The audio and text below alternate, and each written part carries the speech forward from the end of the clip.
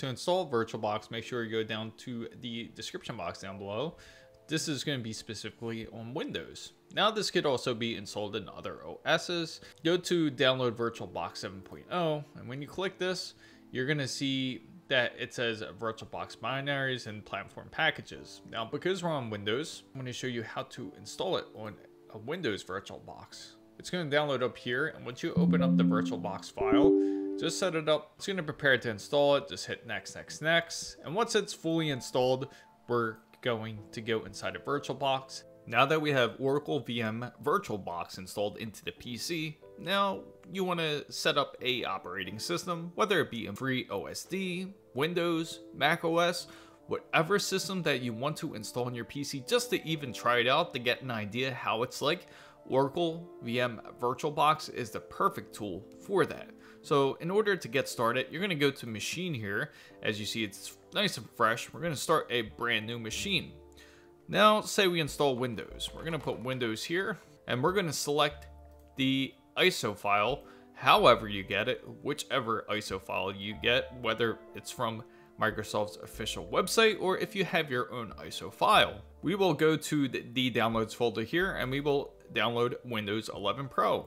So you just select that option, and it's going to set up right here to let you know what you are installing. So you're going to hit next, and you can set up a username and password if you would like.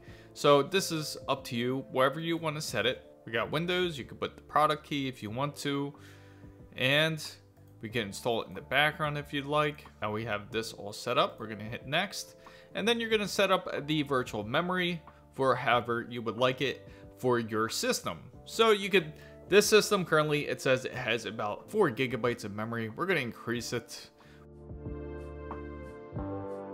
Right now you need a minimum of 4 gigabytes. That's why VirtualBox recommended it, and a storage of 64 gigabytes. Don't worry about graphic drivers or worry about CPU, because again, this is a VirtualBox. Right now, we're going to set it up as 16 gigabytes of memory. We're going to utilize at least 16 CPU cores. So we're going to go ahead and go to the next spot, and it has a minimum of 80 gigabytes, and we're going to just put 120 just to give it a little bit more room. Click next, and now it's going to install it into your system. There we go. We have our VirtualBox. So let it do its thing. It's going to just be like a computer inside of a computer. Now this is great to try out other systems if you're interested in trying out, say, Mac OS, or if you're interested in trying Linux or FreeOSD. There is a ton of different operating systems you could really try, and just to know that Windows and Mac OS just aren't the only OSs to rule the PC space. Now currently you can see its size. This can be modified. It looks like a little box on the PC. You can always make it larger, but you have to integrate a little bit more of the video card. As of now, I'm going to finish installing Windows before continuing to do so. The best part about VirtualBox is you can create more than one system. You don't have to just have just Windows, you can have multiple machines. You can have as many as you would like, and it is an essential tool, especially if you want to try out different systems, or you want to test different applications, or if you write different scripts for programming. It is an awesome tool to use. Just about finished. Just remember the important keyboard shortcuts, such as your host key. What is the host key? The typical default host key is, if you're using a Windows machine, it's going to be Control. Right Control will be your host key.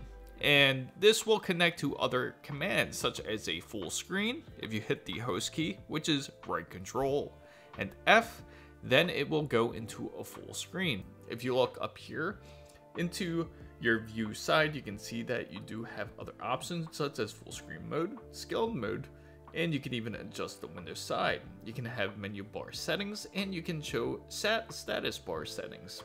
In the virtual machine, if you want to choose a different host key, you can. You just simply go here and just put the host key combination, and then you create it yourself right here if you choose to. Now if you want to, and just remember, this is a very important option. If you hit right Control and H, it would be, that will shut down your virtual machine.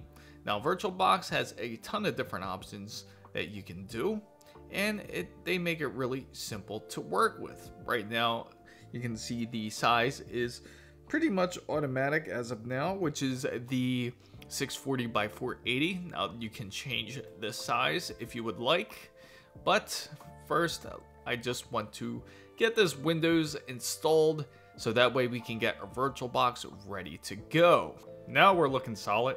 All we have to do is select our options here and continue with our VirtualBox. Now you're just going to set this up just like how you would on a regular PC. So we'll skip all this stuff and we're just going to go ahead and install Windows 11 on this machine. Now if you're wondering how to install any other OS, make sure you check down below because I will have also installed these different OS systems in VirtualBox. Now we have Windows 11 installed. Make sure you go over to devices and go into insert guest edition CD image. Once you do that, you're going to go into your VirtualBox here and then you're just going to install it. So for now, I might act a little bit crazy because it still hasn't fully installed everything just quite yet. What we're going to do is we're going to go to VirtualBox Windows Edition.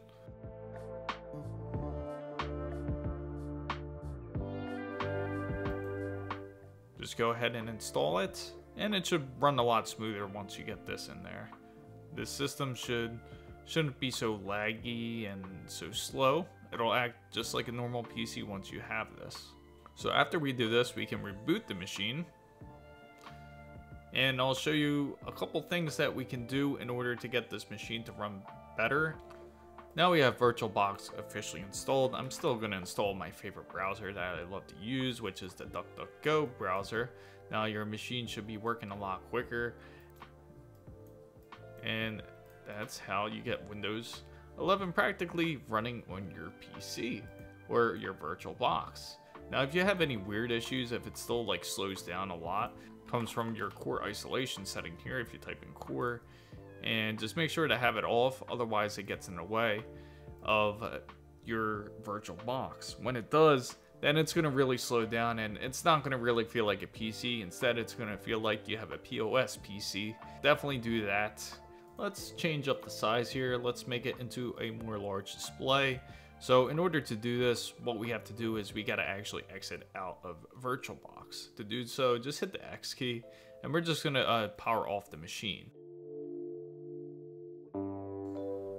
Once we go to settings, we're going to go to display. Now we see the memory is at 128. We also have this, and we want to enable 3D acceleration. Let's make it a full 256, so that way we get even better display. And then on top of it, you want to make sure that you have a decent amount of memory, so that way it moves a lot quicker and the processing power is quicker. Let's just move this down to 8 just in case. And we're going to go OK. Once we do that, we could start up the system, and now it should even run even better. Now that we set up the video card properly, in order to get to the full screen to fill your monitor, right Control F, now you get the full immersion of having your virtual machine. Now it feels like you are just like in a regular Windows PC. I hope you found this content very useful. If you did, make sure to give it a thumbs up. If you know anybody else who is interested in installing a VirtualBox, make sure you share this video with them. And also, if not part of the big wonderful fan band, make sure you go down and hit the subscribe button for more, and don't forget to hit the notification bell. And for all the newest updates, make sure you follow my X handle right here, as it is the same as my TikTok and IG as well. If you are also interested in installing other OSs, make sure you check down in the description box as well. Fan band guys, what do you want to see in the next upcoming videos? Thank you guys so much for watching. This is Chris Mizo signing out.